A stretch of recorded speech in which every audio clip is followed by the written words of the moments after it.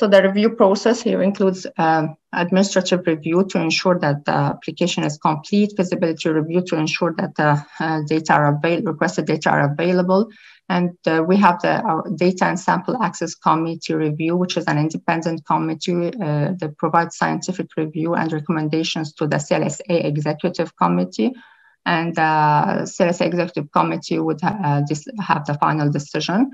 The review outcomes are approved. Includes approved minor revision, which would provide the applicant 7 days to resubmit, major revision 21 days to resubmit, and not approved. Here is our data and sample access committee. Currently, we have the chair and 15 other members from different academic Canadian institutions, as well as CLSA and CIHR representatives. Okay, I will go over in brief what are the main reasons, like why we send back the application. And this is important for you because, I mean, if we send back the application, definitely it will delay the process. And if, I mean, we can avoid this, that will definitely help in approving more and more applications. So main reasons for minor revisions. Usually writing the lay summary in a language that is not suitable for the general public. So we send back the application so they can rewrite the summary. And this is important because we post those summary on our website. So it's important to ensure that they are suitable for the general public. Second reason is selecting a cohort that does not include the data needed for the proposed project.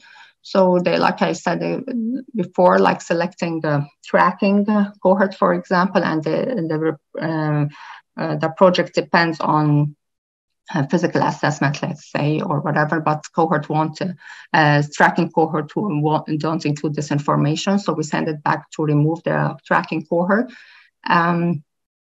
Selecting data modules are not described in the proposal.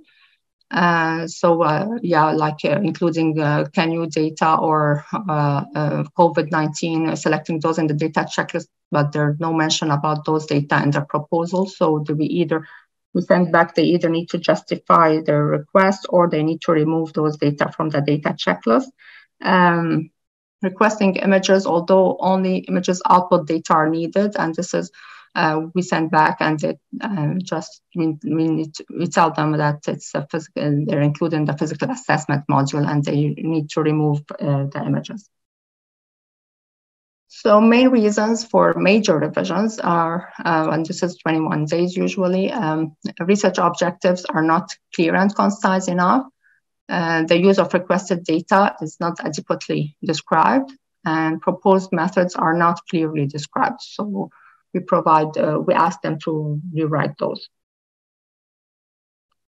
And for rejection, we do reject some of the applications, although few, but mainly because requested data are not available at the time of submission, or their failure to provide the level of detail sufficient to assess the study feasibility.